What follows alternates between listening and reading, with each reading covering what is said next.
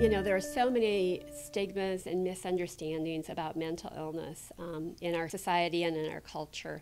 It is not like if you break an arm or you have diabetes, we can really talk about it. People really don't talk about mental health issues, and yet it's so important. Vail Place is a clubhouse community support program located in Hennepin County, and we serve adults with long-term serious mental illnesses. Well, actually, I've had mental illness since I was 5, so I was working full-time in a part-time job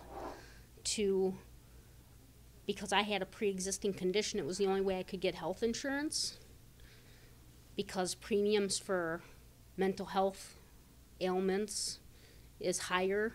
Prescription medications for mental illness medications were higher at the time, and I turned into a workaholic.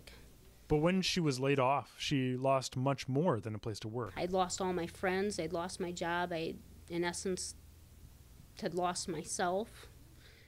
Here at Vail Place, members have an advocate to guide them through the insurance hurdles, medication options, and getting back into the community.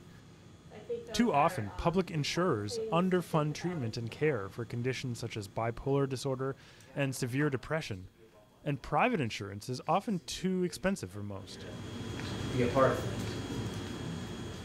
Mark used to get great insurance through his employer, but he didn't get all the care he needed. I used to not be too calm of a person.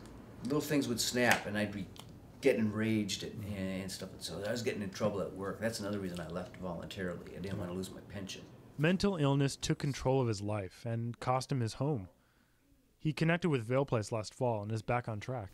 Healthcare is important to every person, including people with mental illnesses, and many of the people we serve are receiving medical assistance or Medicare. And so healthcare reform changes, such as Governor Dayton just signed, would really allow people to, no matter what their illness is, based solely on income, to be eligible for health care so that they could go to the doctor, receive the medications they need, and receive other medical services, which is really an important thing for people with mental illnesses.